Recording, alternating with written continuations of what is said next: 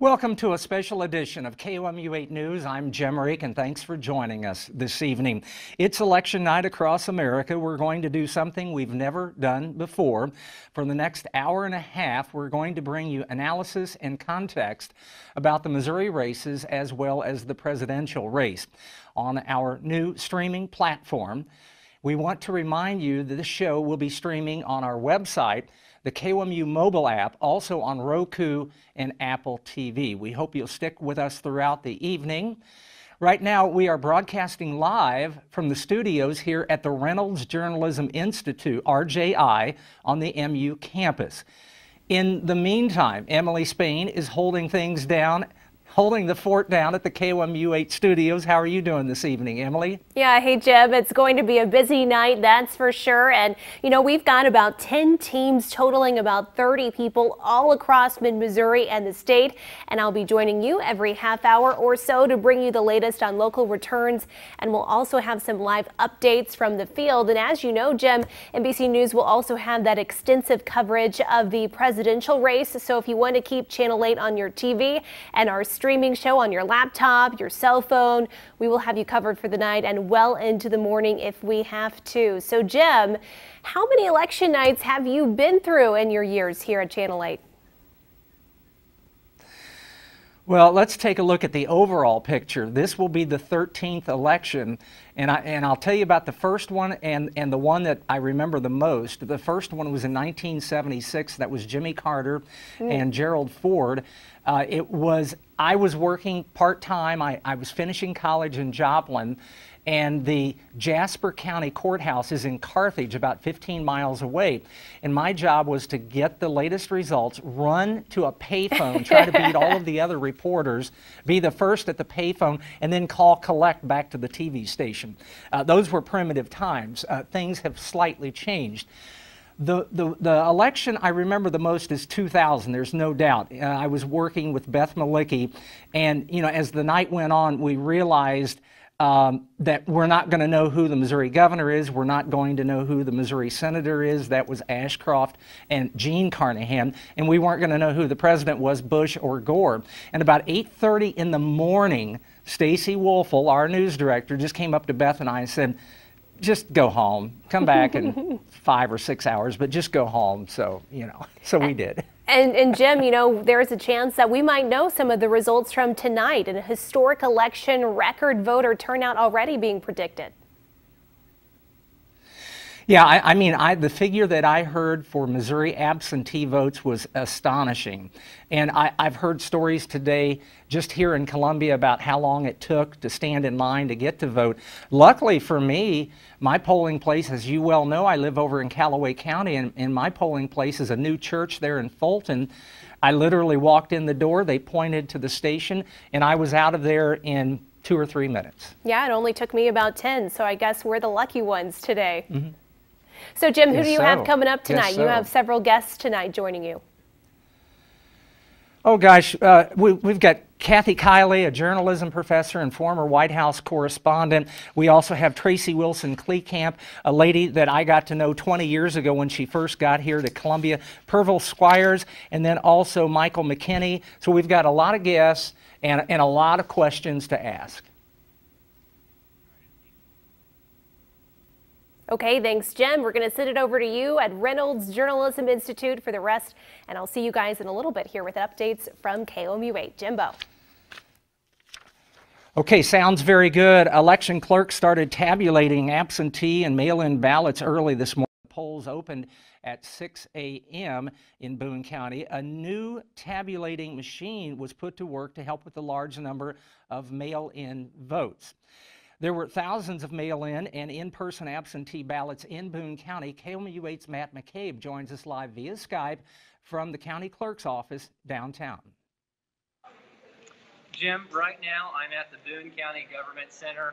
I'm on the first floor here, and if you just take a look behind me, they have all of these carts lined up, and these are ready to receive the precinct results as they bring them in after polls close. And actually, they just closed now shortly at 7 p.m. And so those will be here any minute now.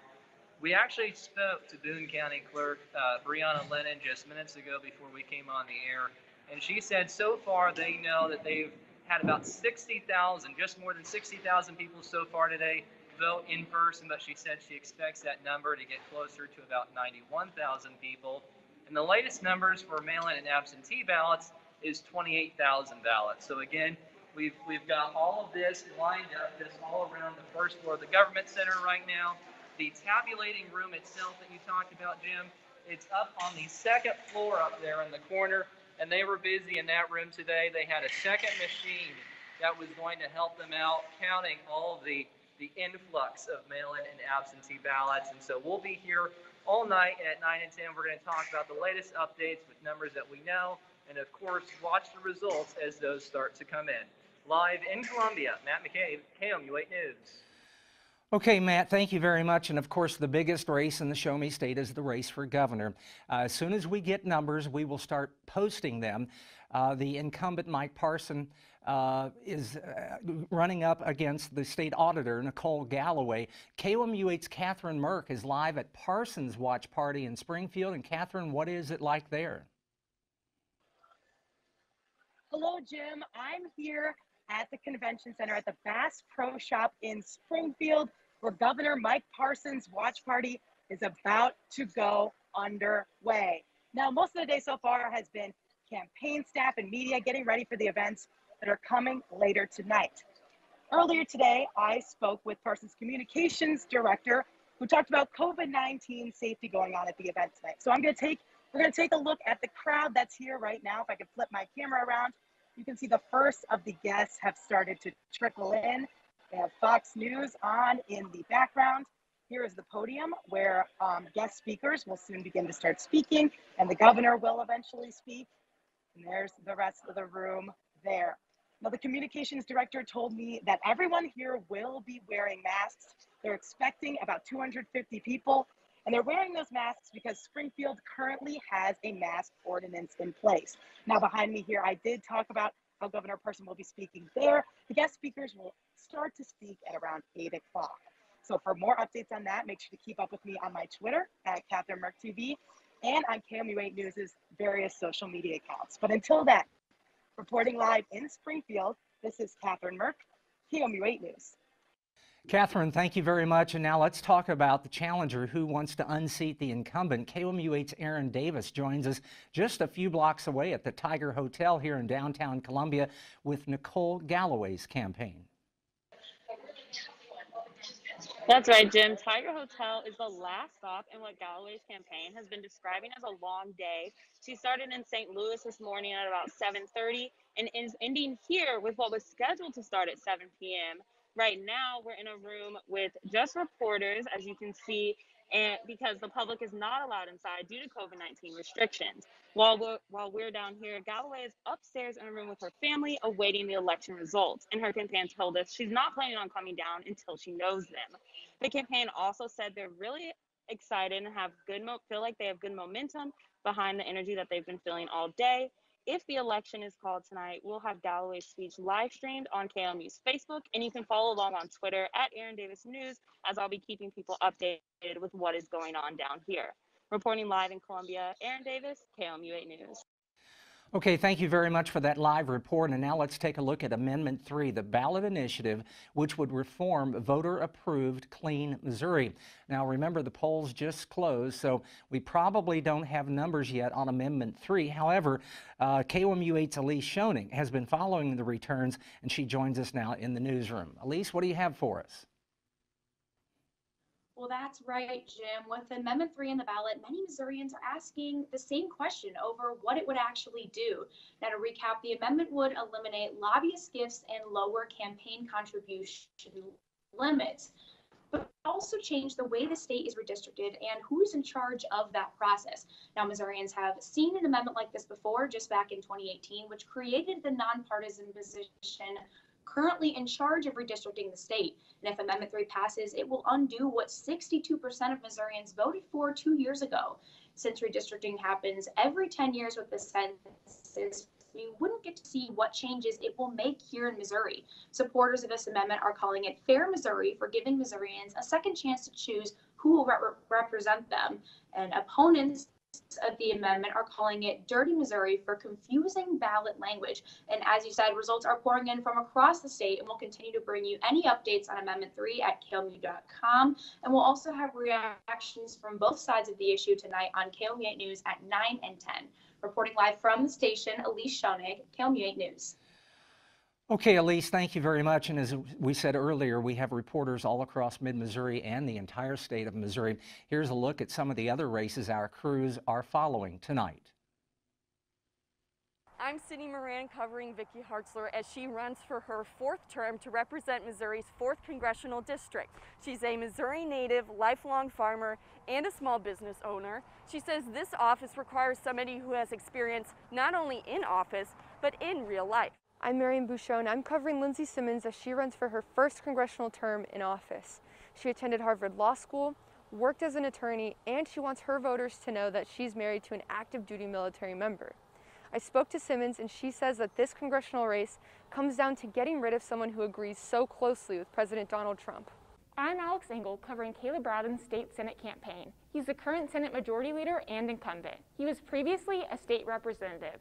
He says his record of results and experience is what makes him qualified to keep serving mid-Missouri.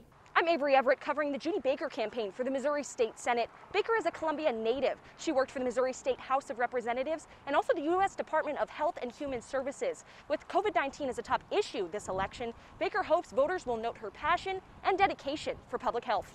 I'm Marina Silva covering the 3rd District congressional race here in Missouri between Blaine Luchtemeier and Megan Rezovic. Luchtemeier has held this seat since 2008, and he says he feels pretty good about how today will go. KOMU 8 has tried to reach out to Megan and has not heard back for 2 months. I'm Lauren Schwenker, and I have been following the Southern Boone County Commissioner seat. Republican Fred Perry is running again for his 2nd term against Democratic nominee Justin Aldred. Perry believes that he will be the best fit because he has the most experience. Perry was a former longtime magazine publisher and served on the Columbia Housing Authority as a commissioner. Justin Aldred is from Ashland and previously worked under State Auditor Nicole Galloway. Aldred thinks he will be the best pick because he will bring more communication and transparency from the county government. I'm John Jenko covering the Boone County Commissioner Northern District race between Democratic incumbent Janet Thompson and Republican Tristan Asbury. Thompson is a former public defender who was first elected in 2012. She feels confident about the race today, saying her work funding internet hotspots and utility assistance shows her ability to address issues person by person. Asbury is a business owner in Boone County. We reached out to him multiple times throughout the day. We have not heard back. His campaign website says Asbury supports fiscally responsible county budgets and wants to see more money put towards the improvement of road infrastructure.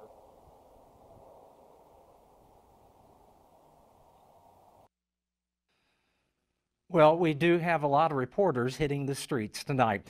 We have 2 guests standing by. Tracy Wilson Kleekamp from Race Matters Friends and professor and former White House correspondent Kathy Kiley will join us, and we will be right back.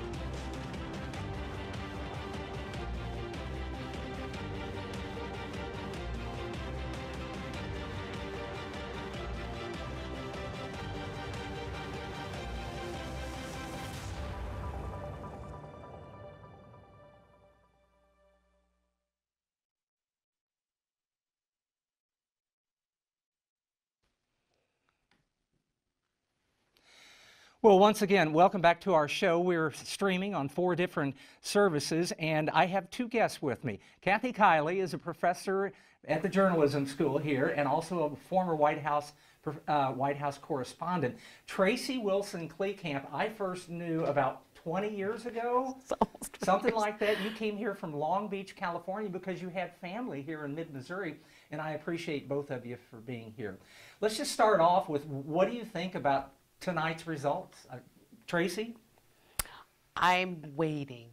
I'm just waiting. I've been keeping myself busy and paying attention, but I actually have no expectations. I'm just going to wait like Christmas. Kathy? I think that's, Tracy's probably pretty smart because it looks like, I think the Democrats were really hoping for a blowout in Florida or something really decisive. It doesn't look like that's happening, and that would suggest that we're in for a long night and maybe a long week. How could this election affect your group and what you want to accomplish here in Columbia and Boone County? I think it's already affecting us, and it has been affecting us, and that is, I think, really not an interest in this country in terms of atonement and reconciliation and an understanding of history. I think we're a very ahistorical country. So we'll still be fighting that battle locally, but I think it's going to take people probably at the higher echelons to really get it, that these changes need to happen. We really need to come together as a country. We can be right, left, and center, but not in the way that we are right now. Kathy, if Nicole Galloway wins tonight, she would become the first Missouri female governor. What does that mean to the state? Well, I think anytime you crack the glass ceiling, it's very meaningful both to obviously the winner of the election, but also to younger women. I think it helps recruit women to the political process, which is important. You know, it would. Anytime you have a historical barrier broken like that, I think it's really meaningful, not just in the state, but also around the country. Tracy, defund the police and back the blue, polar opposites. What needs to be done, and will this election create some help, or what? But what needs to be done there? So first, I think we have to get away from kind of gotcha phrases. You know, we say defund the police, and everyone gets really excited. And actually, the conversation is, how can we spend our money differently? How can we prioritize? And that whole idea of change and transformation is really difficult for people, but it's quite obvious that what we're doing isn't working. And if we're spending way more on policing and we spend a fraction on health and human services, the disparities are there, it's obvious. And so we have to shift our mindset and ask ourselves, is this really working? And I think there hasn't been the political will to ask those questions. And so we make the people who are asking for change the boogeyman, rather than the people who have the most power, who can change, to actually come to the table and have those hard conversations. Kathy, 4 years ago, now President Trump was not supposed to win. What happened 4 years ago tonight? Well, I think people forgot about the Electoral College. You know, I think people looked at the polls, and the polls showed Hillary Clinton winning nationally, and in fact, she did win nationally. She won the popular vote. But what people don't fail to understand is that in our country, the way the Constitution set things up, it really favors states states that have more geography than population, have a little bit of an excess, say in the election. And so what happened is that the polls were pretty much on point, but people didn't realize that in certain states that were very closely fought, a narrow victory meant all of those electoral votes went to Donald Trump, and our election is decided by the Electoral College, not the popular vote. Is the Electoral College still needed? Well, that is a really good question. I think it's funny. I tried to write about this when I was working for USA Today in 2000, after an election that year was decided by the Electoral College. And it was funny how reluctant people were to even talk about the subject, as if it were somehow disloyal, that you were somehow casting aspersions on the winner of that year's election. But I do think it's something we have to think about. And I think it's not just our Electoral College, it's the Senate.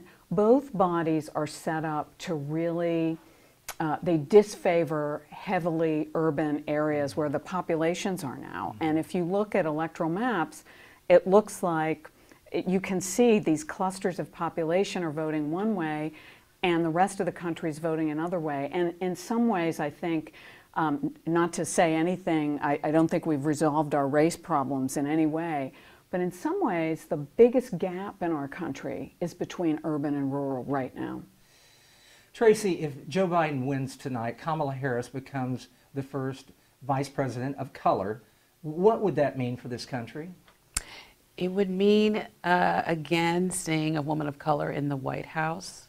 And again, people will probably go through some of the things that they went through before, this difficulty of seeing a woman of color in the White House. I think what really matters is the work that goes with it. What will they be doing as a team? And will she be able to help Joe Biden change the conversations that we have in our country? You were talking about the Electoral College and not wanting to change. That's something that's, I think, really wound deeply into this country. We have this tradition. And I think that we need to start breaking some of those traditions, not just to throw them away, but to open them up and say, you know what, maybe this needs to be tweaked. Maybe this needs to be different.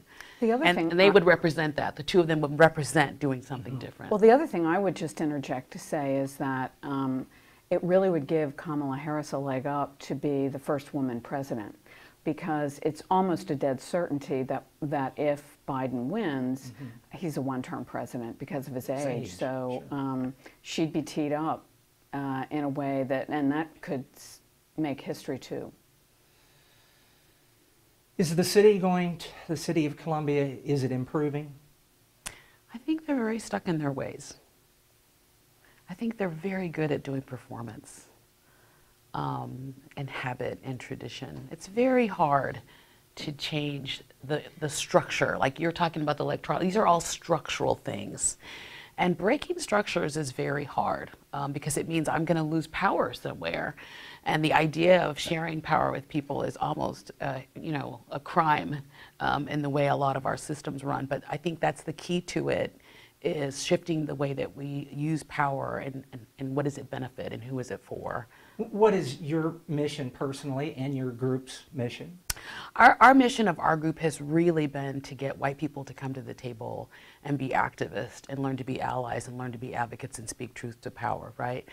This has always been put on black people as a burden, and really racism is a white people problem. And so we want white people to feel comfortable learning to have those conversations, moving past feeling uncomfortable so that they can speak to their friends and their family and other politicians about ways that they can move out of that sort of unstuck zone of, I'm wedded to this because I'm afraid if I change, I'm going to lose all my power, right? And that's hard. Donald Trump won Missouri by a wide margin 4 years ago. Neither he nor Joe Biden campaigned in Missouri in the past few months. Is Missouri a lock when it comes to Donald Trump tonight? I would think so. I mean, I think the fact that you didn't see either candidate here, and you didn't see them spending money here on television ads. So someone knows. Go ahead. Yeah, they've both written this off. I mean, they've both decided ahead of time. I think, and I think that will make it more difficult for Nicole Galloway. I think when you have a competitive presidential race, it helps candidates up and down the ticket. You're reading my mind, because my next question was, if things are a little tighter this year than they were 4 years ago, will that be a positive reflection on Nicole Galloway? Well, it could be. I think the biggest factor, though, in this year's race is COVID. I mean, and how people respond to it. It is the big X factor in this campaign. So I think, you know, it's funny, I remember in 2008, I was covering Barack Obama's campaign for USA Today, and we were here in Missouri. We were in Roy Blunt's district, and he came very close to winning that race. So at one point, Missouri was much more competitive, and it's changed a lot. Kathy, Tracy, thank you very much. I got to do a little business here. If you're just joining us on our special live stream show, we welcome you, and we have a lot more to come with our guests. But first, my colleague Emily Spain is standing by at KOMU with an update on the Missouri races. As for us here in the RJI studios, we will be right back.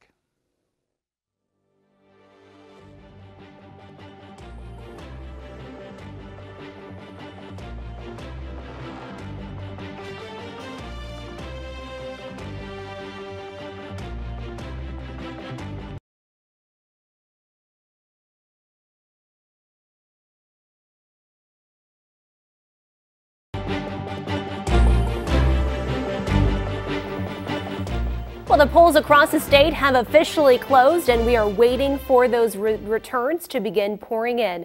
Good evening, I'm Emily Spain. Thanks for sticking with KOMU 8 News for your Smart Decision 2020 coverage. We have teams of reporters following races across the state tonight. Let's check in first with KOMU 8's Tyler Drzinga, who's at the Boone County Clerk's office. Tyler?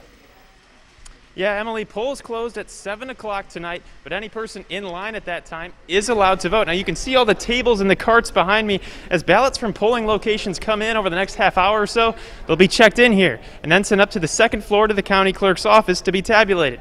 Clerk's office has worked closely with the local post office to make sure that they got all the mail-in ballots that were turned in before 7 o'clock tonight. Workers started tabulating absentees and mail-ins at 6:15 this morning. They were caught up by about 3 o'clock in the afternoon. Boone County Clerk Brianna Lennon says unofficial results will be posted on the website as soon as possible, and that timing depends on how quickly those polling locations can get the results back to this building. Reporting live in Columbia, Tyler Drzinga, KOMU 8 News. One of the ballot measures voters decided on today, Amendment 3, which would reform voter-approved Clean Missouri. KOMU 8's Caroline Reeves here in the studio with us to tell us more about Amendment 3 and break it all down. Caroline? Emily, let's break down exactly what it means to reform Amendment 1, also known as Clean Missouri.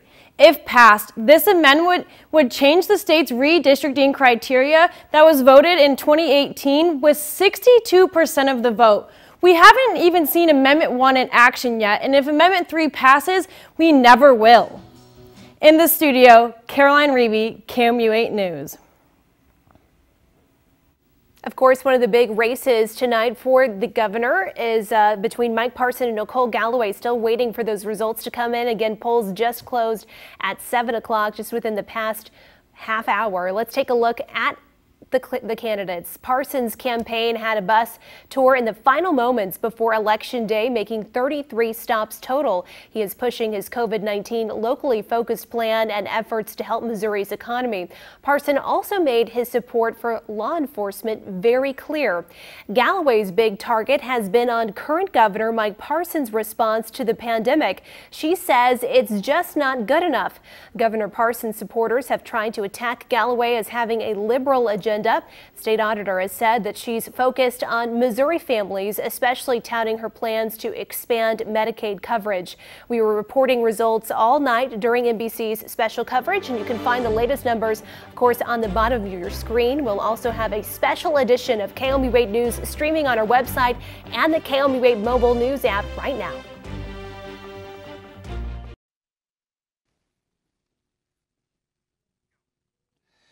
Well, welcome back. Kathy Kiley and I are now joined with political science professor Peveril Squire, who is joining us by Skype. And Dr. Squire, we thank you for joining us on such an important night. The polls closed here in mid-Missouri about 30 minutes ago.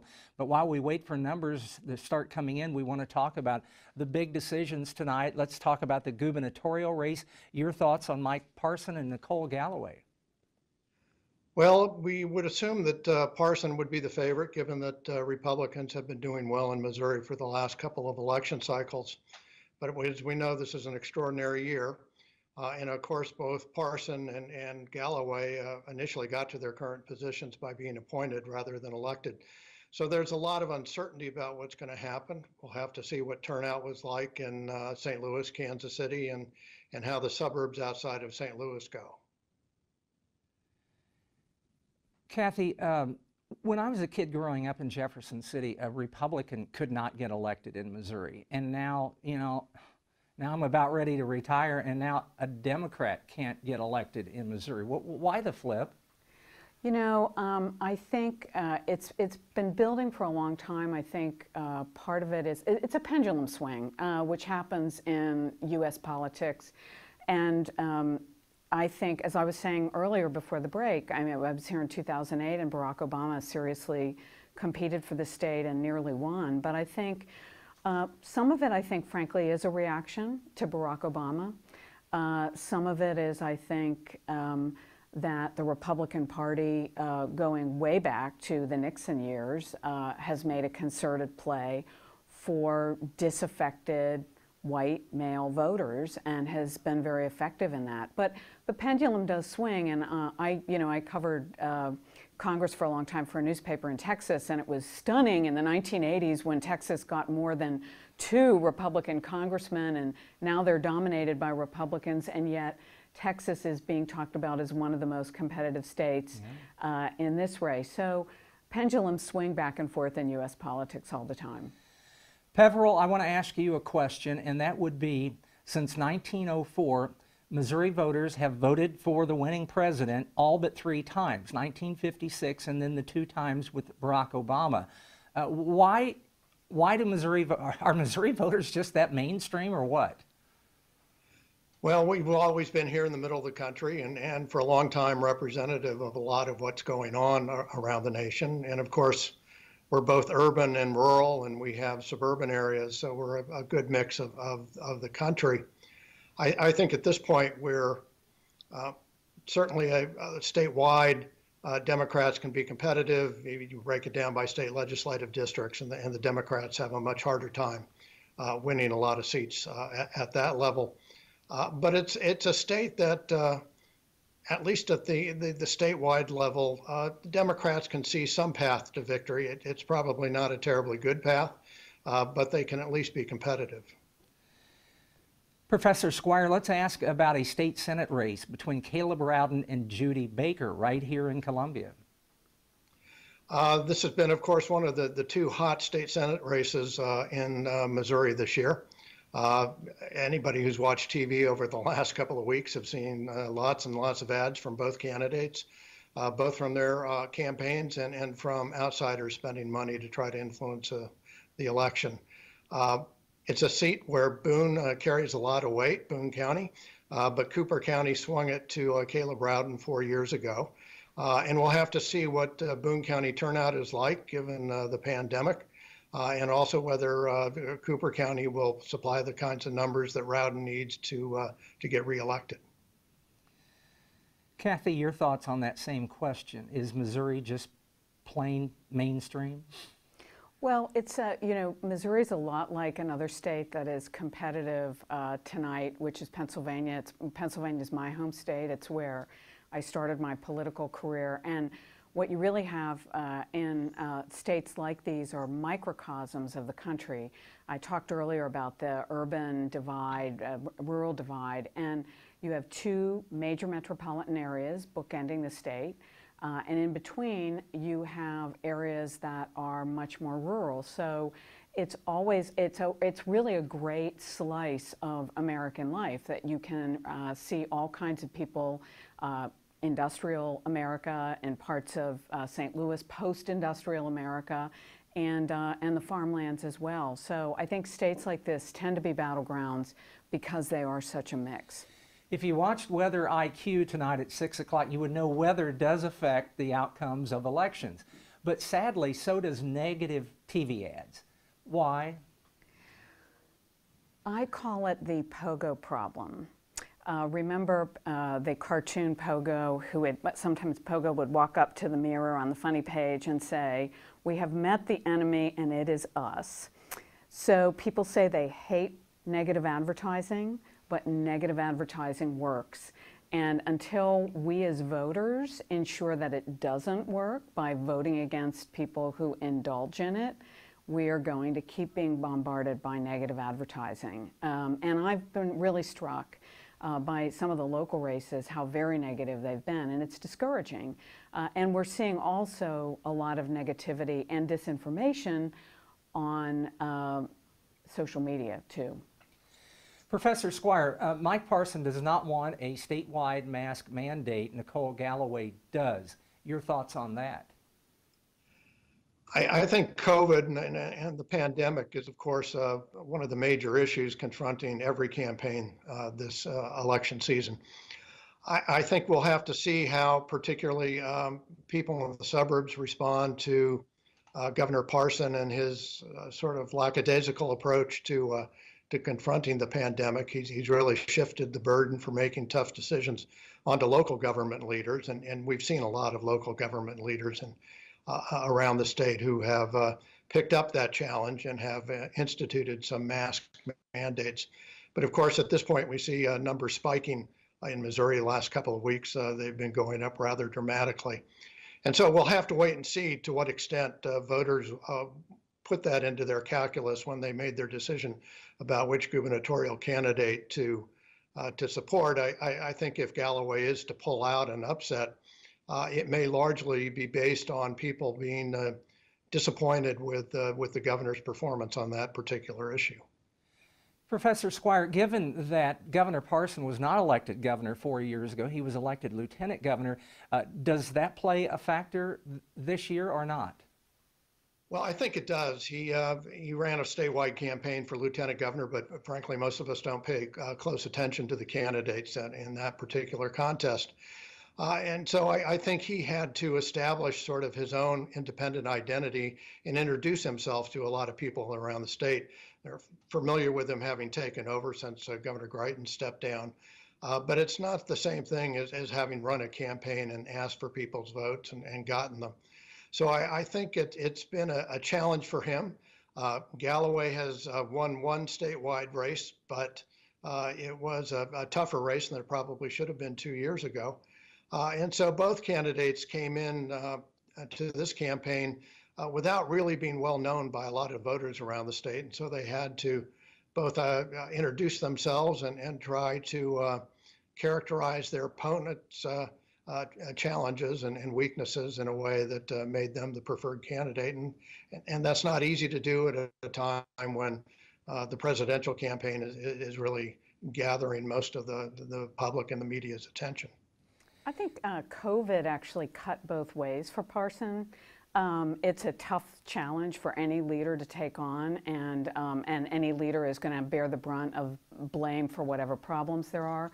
But it also put him out there front and center. He was having press conferences every day, and so I think that in some ways addressed some of the name recognition issues that my colleague just talked about here. So I think it was a double-edged sword for Mike Parson.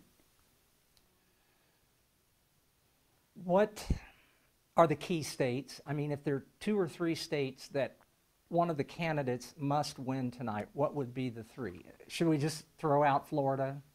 I mean, should it be just simply at the top of the list? On its own? Yeah. Well, Florida is obviously an important state. I think the real battleground states that everyone's been talking about and the candidates themselves have been focused on these the last week of the campaign, we may not know because Pennsylvania is a state that they can't even start counting the early votes until tonight. And so there are a number of states like that that we may not know. The other states that people are watching for are some of the states that Trump should win easily. And if he doesn't, that may give us a signal of early problems for the president. Texas is a state that people are going to look at, which we were talking about earlier, Arizona, North Carolina, and Georgia. I would say if the president is even doesn't have a great lead in those states, is down to single percentage points, that might be a bad sign for him and a hopeful sign for the Biden folks. But some of these battlegrounds, it may be tomorrow or the next day before we really know. Could lawsuits from the East Coast to the West Coast bog down this election process and make it take weeks, maybe even months? Yes. I just saw before I came in here that supporters of the president's filed a suit in Nevada, which is another battleground state, to try to stop the counting of early votes. I think if the results are decisive, if it's a decisive win for one candidate or another, you won't see so much of that. But I think the closer this is, the more chance that each side is going to be looking for advantages on the margins, and that's going to mean lawsuits.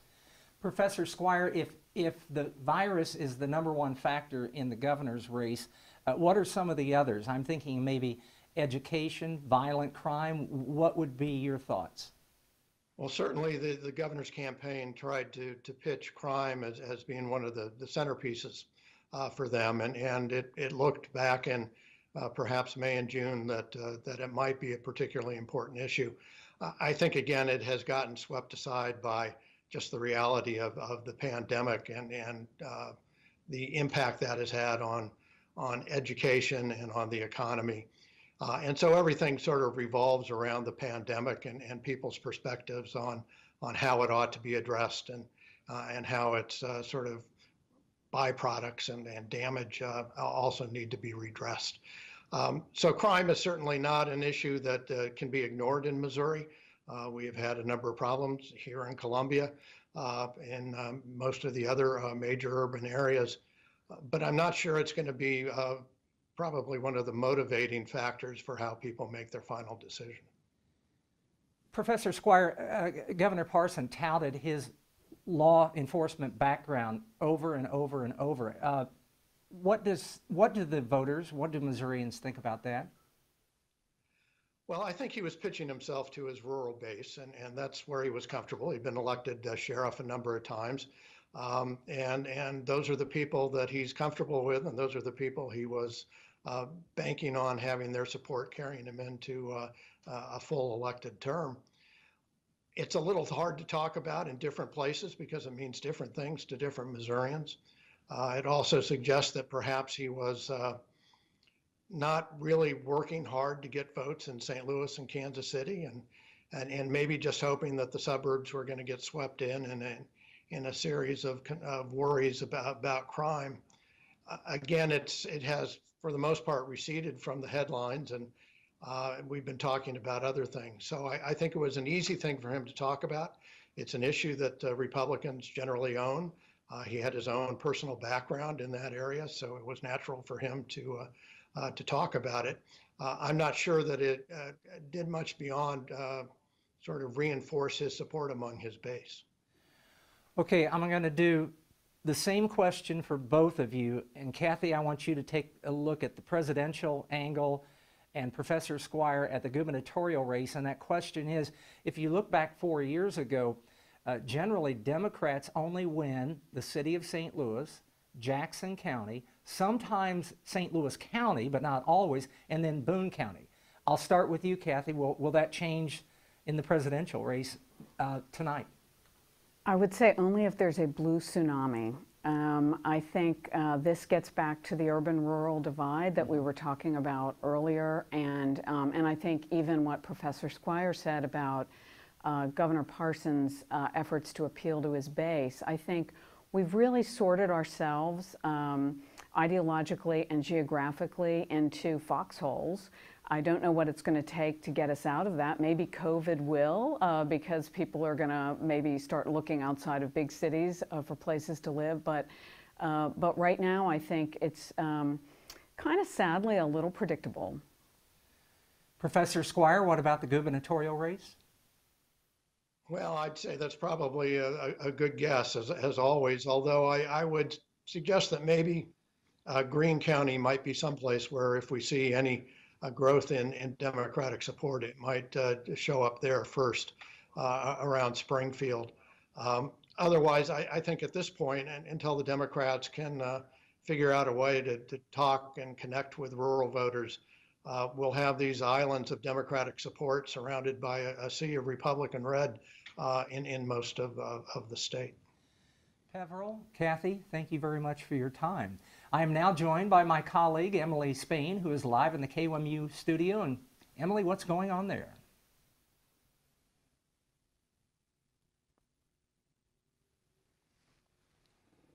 Presidential candidates, and obviously very too early to tell anything really. NBC has so far Biden with 51 electoral college votes and Trump with 42. Of course, again, that's according to NBC's projections. One state they're really watching closely, obviously you guys were just talking about it, Florida, and right now there are 90%, 91% of precincts reporting, and Trump currently holding the lead there with 50.6% of the votes, and Biden with 48.4% of the votes in Florida. And obviously that's a big state, 29 electoral votes in Florida, so one that folks are closely watching tonight. Also taking a look at Texas, it's another state, 38 electoral votes, and right now Biden is holding the lead there. Of course, just 62% of precincts reporting. Biden holding the lead with 50.8% of the votes, and Trump at 47.8% of the votes in Texas. So those are two of those big states, hold a lot of weight with the Electoral College. Also, folks are keeping an eye on Ohio and Pennsylvania. Remember, both Biden and Trump spent a lot of time in Pennsylvania for the final few days of the campaign. Right now, there's only 10% reporting in Pennsylvania, with Biden in the lead with 65.1% of the vote and 34.2% of the vote with Trump. But again, just 10% of the votes the precincts reporting in Pennsylvania. Another state that has a lot of eyes is Ohio. 18 electoral votes up for grabs there, with Trump at 43.9%, Biden leading with 54.9%. 49% of precincts reporting. So we're starting to get an idea of how the votes are falling along the East Coast and moving into the Midwest. You know, the polls to our west are still open until 9 p.m. Eastern time, so a little bit more time to vote in to our west, and then all the way on the West Coast, you know, polls don't close in California until 10 o'clock Central Time, 11 p.m. Eastern Time. So still a lot of time for things to play out, a lot of votes still left to count, and as you all were talking about, you know, this could go into a few days from now. We might not know exactly a for sure winner tonight. But again, a lot of talk about Florida right now with 90% of the precincts in. NBC News has spent a lot of time focusing in on the Miami-Dade area, which Hillary Clinton won easily in 2016, but the margin between the two candidates in 2020 a little bit more slim than in 2016. So still waiting for votes to come in here in Missouri. We only have 3% of precincts reporting in Missouri, but I'll tell you what we got so far. 10 electoral votes up for grabs in our home state here in Missouri. Biden leading 51.3%, Trump with 47.5%, but again, just 3% of precincts reporting. So votes are just starting to trickle in Missouri as polls closed about 45 minutes ago, but remember, if you were in line at 7, you still were able to vote. So Jim, a lot going on here in the newsroom, bunch of crews out there reporting for us, and we'll have another update for folks watching the NBC coverage coming up here in about 7 minutes or so. Okay, Emily, thank you very much. As we continue to watch the votes come in, we also want to mention that there is more information about the path to the 270 Electoral College votes from our very own KOMU 8's Megan Judy. The focus today will not necessarily be on who's winning the most individual votes, but instead where these votes are coming from. Both Trump and Biden are on the road to secure 270 Electoral College votes. Once a candidate reaches this, they win the presidency. The state's number of senators and representatives combined is the number of electors a state gets. You can see here Missouri gets 10 electors. Many states historically overwhelmingly vote for one party. For example, California is expected to vote Democratic, North Dakota is expected to vote Republican. These states are pretty well already decided. That leaves these battleground states. We have combed through numerous news outlets and political analysis. These are the overarching trends. The most crucial states for President Trump are Florida and Pennsylvania. He needs to claim both and hold on to North Carolina and Arizona, two states he narrowly won in 2016. President Trump also has to keep Georgia. Texas, which is now a toss-up state, and Ohio. These are states Biden has more of a competitive advantage. Trump's campaign is also pouring time and money into Wisconsin and Michigan. These states historically are Democratic, but Trump flipped both 4 years ago. He still has to defend Iowa and Maine's 2nd District. He also has to flip Nevada and Minnesota. These 2 states voted for Hillary Clinton in 2016. But if President Trump does not flip Nevada and Minnesota, then Georgia becomes important for Biden. If Biden wins Georgia, Michigan, and Wisconsin, he'll have enough votes to win.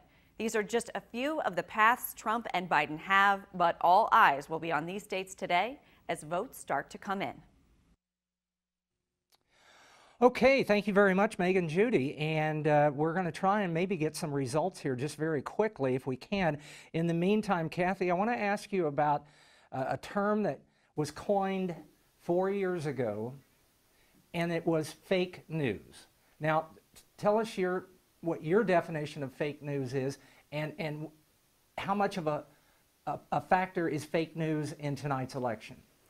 Well, it's a big factor. It's been a factor, I'll say, in this campaign. But I would say that it's a term that a lot of people who are in the news business don't like to use because it's been co-opted. Fake news to too many people means news that I don't like. And but what we're really talking about here is news that is wholly made up. And I think it's important for viewers to understand that reputable news organizations like KOMU go out, try to find the news based on facts, and when we make a mistake, which sometimes we do, we correct that mistake. That says to our audience that we care about the reputations of the people we cover, and we care about the reputations of ourselves, our reporters. So I think what people need to understand is there's a difference between an error and deliberate misinformation or disinformation. And that's what we're seeing a lot of, and we're seeing it on social media. Mm-hmm. Don't confuse social media with professional media. That's another message I would give our audience. In the past 4 years, I've had just complete strangers come up to me and say, I'm just so tired of the political scene. Yet today in Missouri, we had a huge turnout of voters. What gives? I think that's great that we had a huge turnout of voters. I think it's really great. I think one of the things that we know about disinformation is that just like any technology, digital technology has a good side and a bad side, and it can be used for the bad. Disinformation and propaganda are being put out on it. What we need to do is not get so sick that we give up. The enemies of democracy want us to say, oh, they're all alike, I give up, I can't tell fake news from what's real. And if we do that, we are giving in to the enemies of democracy. Kathy, I've got something here behind me. We've got unofficial turnout numbers for Boone County. After the polls closed, 63,000 in-person ballots cast, and then 28,649 absentee ballots. So it looks like we've got about 79% of the active voters and about almost 70%. Wow, almost 80% of active voters, yeah. Yes, of the active voters, and then about 70% of the eligible voters. What does that tell you? Because that's exactly what we were just talking about. Well, it says people care about this election and people are getting out and exercising their franchise, and that is a great thing for democracy. We touched briefly on the debates, and the first one was called the dumpster fire. Did either one of those two debates, did they sway any voters whatsoever? I don't think so. What we're seeing in the exit polls tonight, I was looking at the NBC site before we came in here, is that an awful lot of people made up their minds weeks ago. And I mean even before the debates. And I think that is a reflection of number one, the length of our campaigns, but also this campaign is really a referendum on the sitting president. And he's been there for 4 years. And it's not just that he's president of the United States. He has this huge, larger-than-life personality. So people are going to make up their minds about him. You know, they've probably made up their minds about him years ago. And so I'm not sure the debates had any impact at all. Well, once again, I appreciate your time, and I want to remind everyone that we are streaming on 4 different services: KOMU.com, the KOMU mobile app, Roku, and Apple TV. We are going to be taking a break here and heading back to NBC, I believe, in just a few minutes, just a few seconds from now, so let's do that.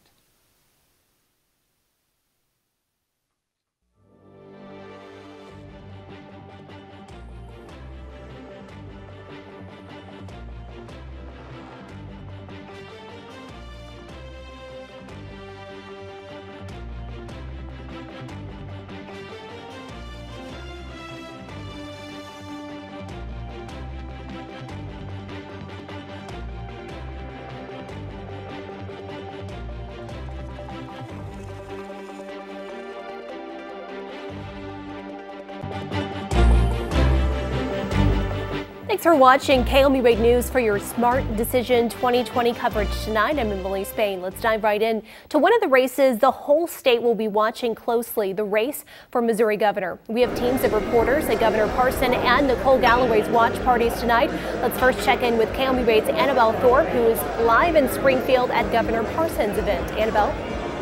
Emily, the crowd definitely has an excited buzz about it. Just take a look at the tables behind me.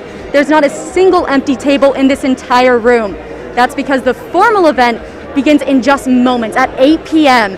Speakers will take this stage behind me and switch out about every 30 minutes or so. Governor Parson, however, is not expected to take the stage until the race is called. A few moments ago, I spoke with Governor Parson's campaign manager about the bus tour he just completed. The campaign manager told me he reached out to both Democrats and Republicans across the state in a bipartisan effort. There wasn't one specific county they focused on. The campaign manager also told me that they are cautiously optimistic heading into tonight. I'll have another update for you tonight at 10 o'clock on KOMU 8 News. Until then, reporting in Springfield, Annabelle Thorpe, KOMU 8 News. Okay, thank you, Annabelle. KOMU 8's Ian Russell joins us now live in Columbia for Nicole Galloway's watch party. And Ian, what's it been like there so far? Well, Emily, yeah, campaign officials told us that Galloway is not going to make an appearance until the race is called, and that same campaign official told me that currently she's upstairs watching the results with their family. Now, normally there'd be a lot of people here, a lot of supporters, but this year it's really just not the case. This room is almost totally empty. Instead, it's just members of the media and her campaign team. That's it. No one else is allowed inside. That's, of course, due to COVID-19 safety. And that's really something that Nicole Galloway has been pushing since the start of the pandemic, and something she's been very critical of her opponent, current Governor Mike Parson. Now, whenever Nicole Galloway does make an appearance, you can catch it right here on Channel 8, and you can also catch it over on our website, KOMU.com. Reporting live in Columbia, I'm Ian Russell, KOMU 8 News. Okay, thanks, Ian. One of the ballot measures voters decided on today, Amendment 3, which would reform voter-approved Clean Missouri. In 2018, voters passed Amendment 1 with 62% of the vote. If passed tonight, Amendment 3 would change the state's redistricting criteria. We haven't seen Amendment 1 in action, and if Amendment 3 passes this evening, we never will. The polls now been closed for almost an hour, but for anyone who was in line at 7, it's still fair game. The Boone County Clerk's office has worked with the post office to make sure all the mail-in ballots were in before 7. Absentee and mail-in ballots were all tabulated by late this afternoon. We'll have the latest numbers from across the state on the bottom of your screen throughout the night. We'll also have a special edition of KOMU 8 News streaming on our website and on our app right now. Back to NBC's national coverage.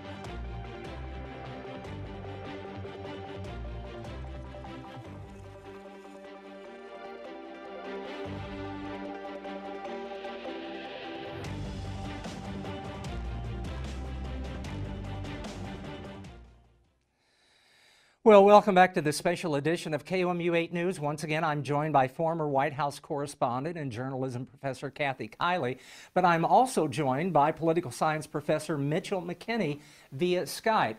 And Professor McKinney, how are you doing this evening? I'm great, Jim. How are you? What are your takes in the early going? I mean, the polls just closed an hour ago here in Missouri, and your opening thoughts. Well, naturally, what I've seen, it doesn't look like there's any sort of so-called blue wave. That might suggest that this is going to be yet another nail biter. We'll be looking at states. We'll be looking at a very close margin, and so that might mean maybe not even a late night. It may be more protracted in the next few days. Talk to us about the differences between Joe Biden as a candidate tonight and Hillary Clinton 4 years ago.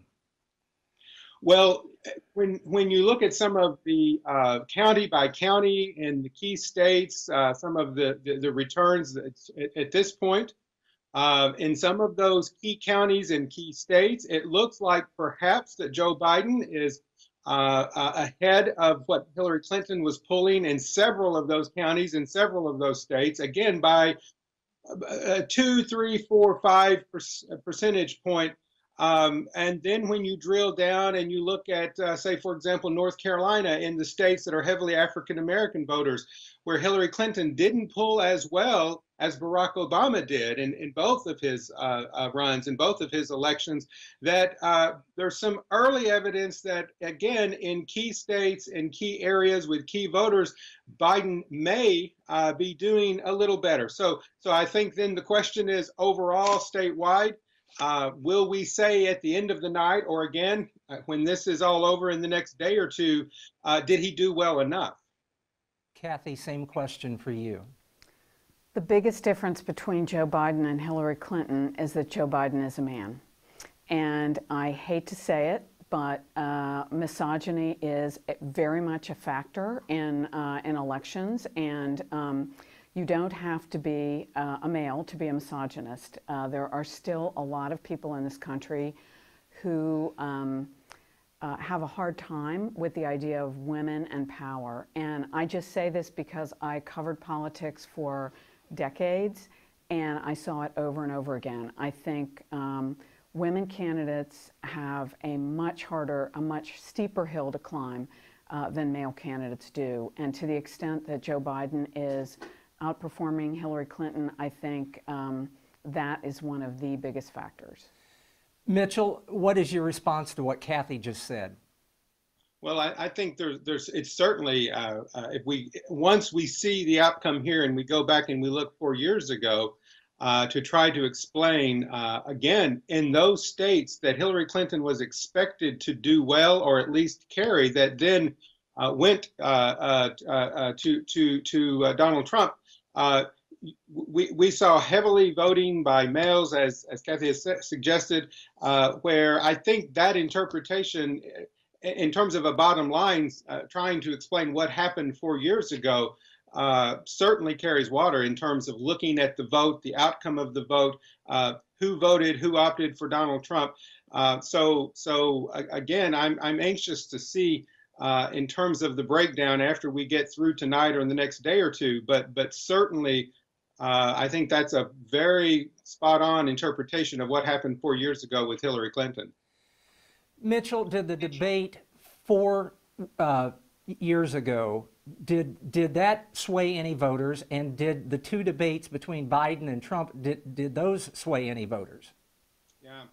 You know, 4 years ago, what we saw in terms of the 3 debate series between Hillary Clinton and Donald Trump, Hillary Clinton performed very well in those debates. She was able to actually increase her margin a bit, particularly following the first debate, but also the second debate, the town hall debate. That was the debate immediately after the TMZ tape was released. She came out of that debate series, I think, in a strong position. Now, what happens in a campaign is the campaign continues. And then it was the Comey testimony, the Comey report, and the emails that intervened after the debate series and before election that really, I think, affected Hillary Clinton's standing, where she then started to lose ground, went into the election nationally at about a 3-point, the average of polls had her about a 3-point lead. Now, she won the popular vote, of course, by 2.5, not quite 3 points. So the debates helped her. It's just the other factors in the campaign worked against her. What we saw in this race, and particularly the first debate, was immediately after, 24 hours, 48 hours after that first debate, a downturn by about 1 point to 2 points in Donald Trump's average tracking poll, and an upturn in Joe Biden in his performance in that first debate. There was very little movement after their second debate, but there was some indication, Jim, that first debate really did not fare well for Donald Trump, hurt him in terms of the average tracking poll, and helped Joe Biden a bit. Kathy, if Joe Biden is the next president, what will the average American see different initially? Probably the most different thing would be the handling of the COVID crisis. And I think, and again, we talk about that cutting both ways. I think for Biden, that cuts both ways. I think a lot of people are tired of COVID, and we all are, and they're tired of the preventive measures. So when you have a candidate who is talking about a national mask mandate, some people may think that's a great idea, and it may cause other people to react against it. But I think you would see certainly a bigger aid package for workers. The Republican Party has resisted that. And I think you'd see certainly a lot more emphasis on pushing health care out to Americans. But again, these are things that cut both ways with voters, and I think we're seeing that tonight. Mitchell, same question to you. What will be the first thing that the average American sees different? Well, I think Kathy is absolutely correct, because Joe Biden, the linchpin, the cornerstone of his campaign, again, if he's elected, if he's our next president, I think it's January 21, 22, we will not be out of the COVID season. And that will be the reason that he's elected president, is comparing his projected handling of the COVID crisis versus Donald Trump. And so voters will be ready. We will be likely going into a crucial period. Hopefully we can bring the virus under some control, but when we get to the point of a vaccine and how that rolls out, and who has access, and all of those questions, it could be rather fatal for Joe Biden to step in, having campaigned on this issue, and we see to flub how again the vaccines rolled out, or are we getting control of it? So that's going to be priority one for Joe Biden. Mitchell, do the Democrats take over the U.S. Senate tonight? You know, we're early indications, and I'm thinking now about North Carolina, for example, suggest that there is a possibility that that's going to happen. And Jim, if it does, to your last question, it really, and I think everyone assumes that the Democrats will maintain, if not grow, their margin in the House. But if Joe Biden is elected, and if Democrats take over the Senate, then we have the national government will be run by Democrats in terms of the two chambers of the Congress and the executive. That puts a great burden on the decision making, on how effective are they at governing and leading the nation. There will be no excuses in terms of, well, it's the other party, right? Voters are going to say you're in charge. And so although I'm sure Democrats look at that as, you know, they want to gain control of the Senate, and if they do, then they've got some great responsibility going forward. Kathy, the Republicans talk about a socialist movement. Yes or no? Well, I think to follow up, I think one of the biggest challenges, and it addresses your question, is for the Democrats, if they were to take complete control, White House, Senate, and House, they really have to decide, do they want to be as radical as the Republicans were in pressing their advantage? Because here you saw, really, it's as somebody who's covered Washington for a long time, what happened with the Supreme Court was a classic example of that, not allowing a vote on President Obama's nominee, but then pushing on a really fast train. I mean, I've never seen a Supreme Court nomination move that quickly. So I think the question is going to be, are Democrats so mad that they're saying we're going to dish it out and give as good as we got? And then that puts Biden in an awkward position because his instinct after serving many, many years in the Senate is to compromise. And I think he'll be under tremendous pressure from his party not to compromise if he wins this election. Mitchell, do you agree? And what would be the policy if it were a blue wave and the Democrats control everything? Yeah. Well, even without a total blue wave, I think the Democrats might gain control of the Senate. And you know, Kathy's point in terms of the responsibility then on the Democrats in charge of the House, the Senate, and the White House. How far do they go? How fast do they go in implementing an agenda? And what are the contours of that agenda in terms of the progressives in the party that have not been particularly pleased with Joe Biden? You know, Jim, I was reflecting today. I was up in Iowa in the first days of February. Again, that's not too long ago. 8 months ago. With a team studying the Iowa caucuses. We were there on caucus night. Joe Biden came in fourth, I believe it was, maybe fifth. Came in at such a pace that no one had ever been that low in the Iowa caucuses and gone on to get the nomination. And it was the progressives of the Democratic Party that were really shining. And so he's going to have to deal with that. How quickly, how far does he go? Oftentimes you hear, well, you'd better go big in your first 2 years before those midterm elections come around. So that's going to be quite a test if there is a President Biden. Hypothetical question, Mitchell, and that is, if this blue wave happens, what does it mean for Missouri, which is a very conservative state? You know, Jim, it hasn't been, you will have the dates and know this much better than I've been in the state since 2000, now 20 years, but it hasn't been that terribly long ago, where we were pointing to Missouri as always, you know, being correct in terms of the presidential election, and then we made that shift.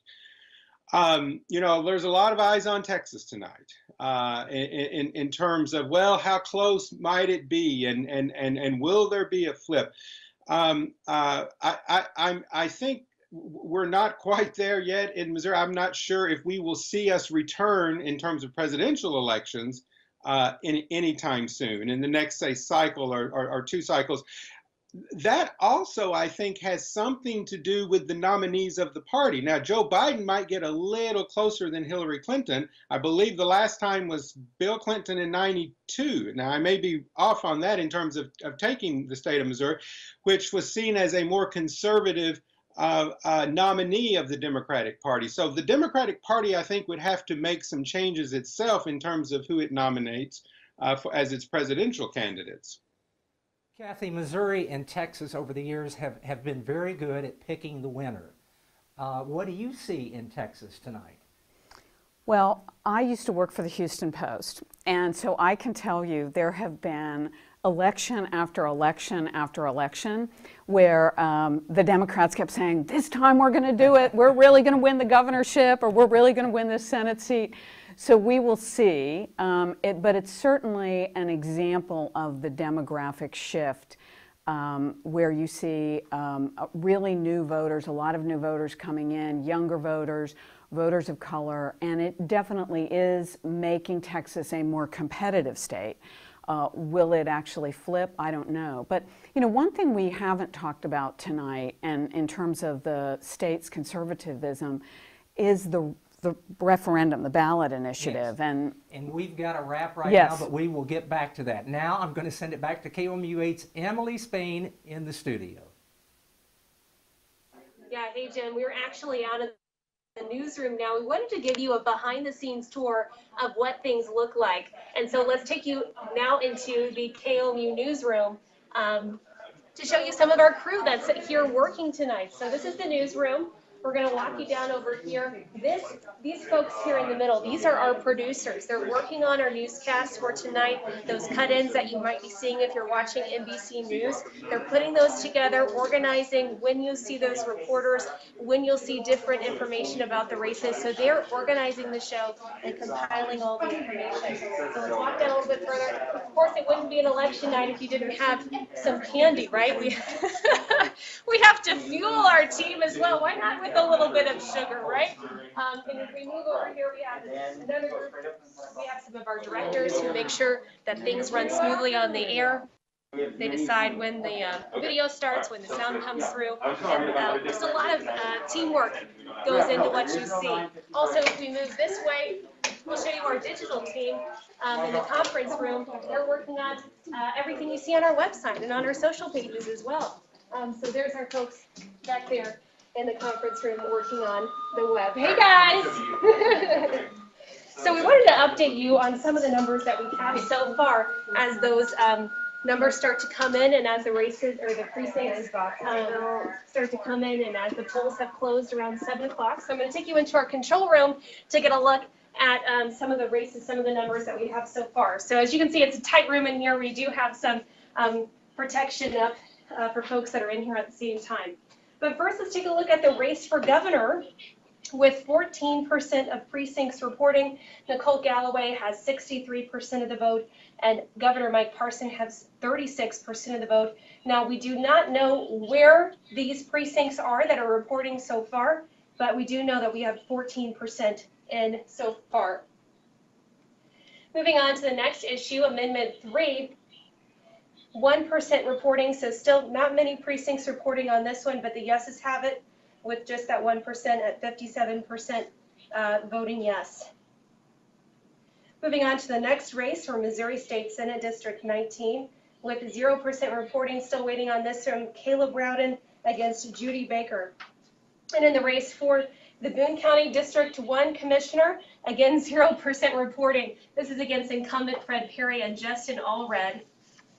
Looking like it'll be 0% for the next one as well, but let's take a look. Maybe not. Yeah, still 1%. Tristan Asbury and Janet Thompson, Janet being the incumbent in that race. Let's check in on the Missouri's 4th Congressional District race with 5% reporting. Vicki Hartzler with a strong lead here, 82%. She's the incumbent, been serving in that position since 2010. So Lindsey Simmons with 16% of the vote.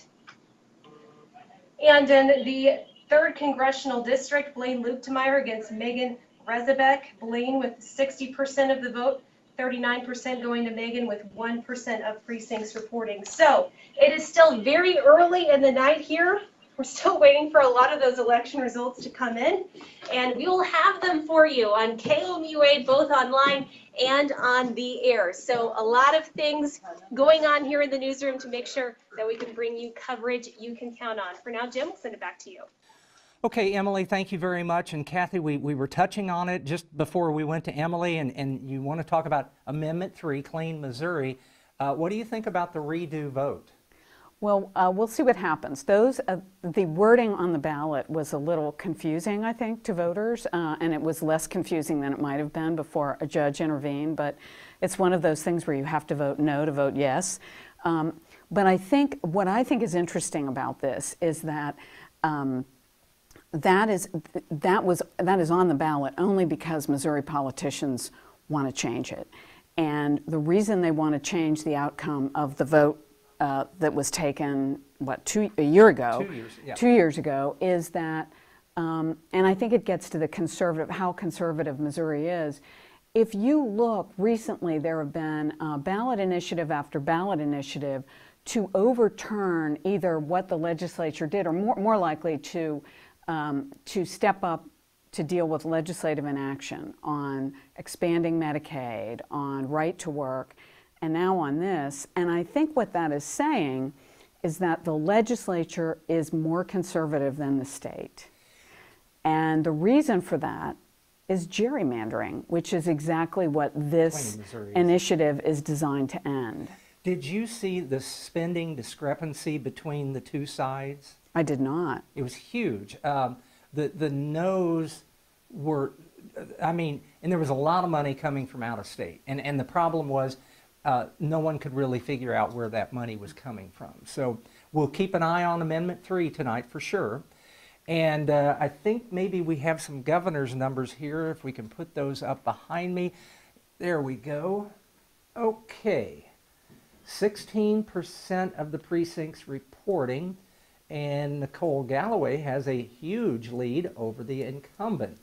If you jump down there to the lieutenant governor's race, I'm somewhat surprised about that, because Mike Kehoe, very popular lieutenant governor and very popular state senator, they're with the Secretary of State. Well, that's only with 1% of the precincts reporting, and they're on the Secretary of State, Jay Ashcroft, with a pretty good lead over the person in second place. State Treasurer, once again, a pretty good sized lead by the Republican Scott Fitzpatrick.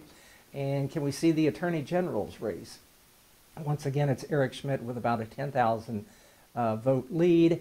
The 3rd Congressional District, Blaine Luetkemeyer with about an 8,000 lead. Vicki Hartzler, once we only got 2% reporting there, so that's not very much. And District 5, Emmanuel Cleaver with a lead.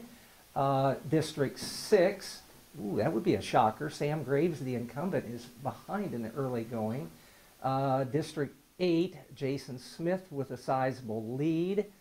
And then we've got the state senator race. Well, we don't have any numbers there. So, Mitchell, I want to get back with you, and I want to talk to you about the two candidates for president. He's not there. Well, then, Kathy, okay. I want to talk to you about it. All right. Both candidates were very concerned about getting the Hispanic vote. Yes, because it is now the largest, I believe, demographic in the country, and it's a very fast-growing demographic. And both candidates are campaigning hard for it. Now, interestingly, it looks like tonight Donald Trump made an enormous jump in his support in the Miami-Dade area. That is a Hispanic vote that is traditionally conservative and more Republican because it's mostly Cuban American. So Trump really pushed voters out there, and that may be one of the reasons that Florida is so tight. Biden is looking for Hispanic votes in other parts of the country that have more traditionally leaned Democrat. But one of the interesting things about Hispanic voters is a lot of them tend to be conservative on social issues, family values. So I think that's where the president's really been pushing. Of course, his rhetoric on Mexico and on immigrants does not help, since so many Hispanics in this country are first generation or second generation. So you're really talking about their families.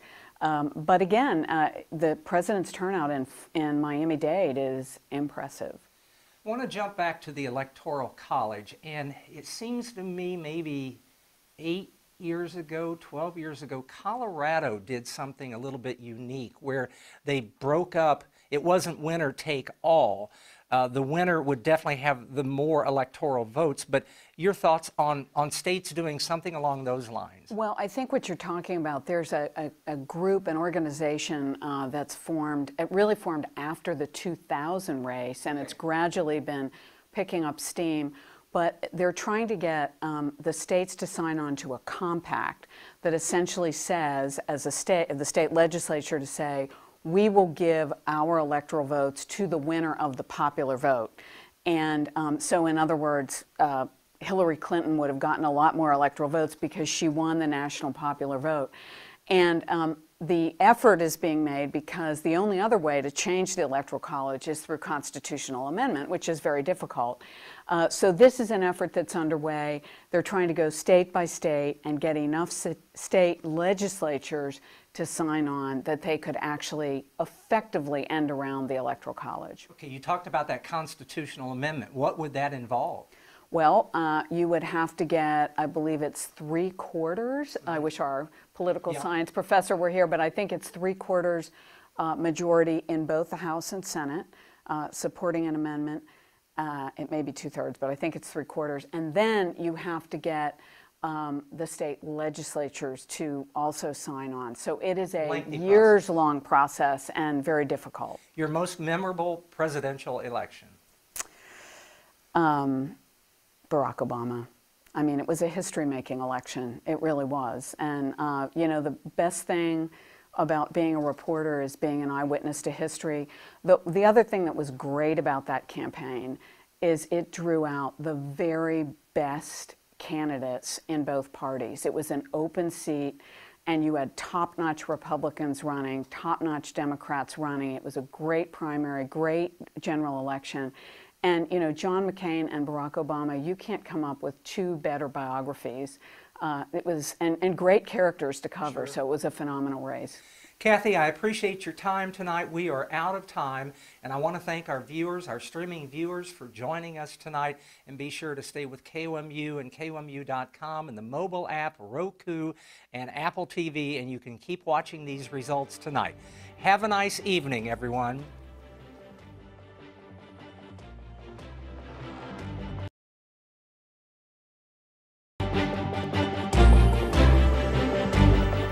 Thanks for watching KOMU 8 News. For your Smart Decision 2020 coverage, I'm Emily Spain. We have dozens of reporters following races across the state tonight. Let's begin with KOMU 8's Marissa Rios, who is live at the Boone County Clerk's office. Marissa?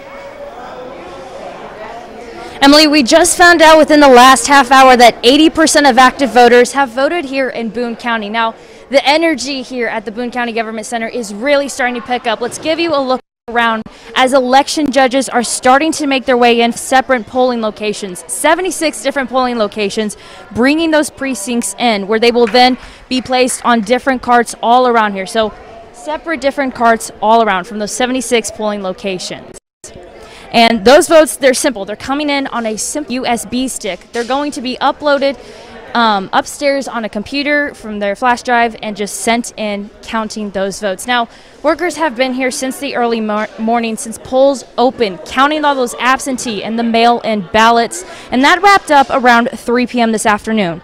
Now, by the time the night is over, Lennon says she expects about 92,000 total votes from Boone County, and she expects a quicker turnaround for votes to get here as the lines have shortened up by the end of the day. Now, on the clerk's website, they're going to be showing unofficial totals throughout the night. Reporting live in Columbia, Marissa Rios, KOMU 8 News.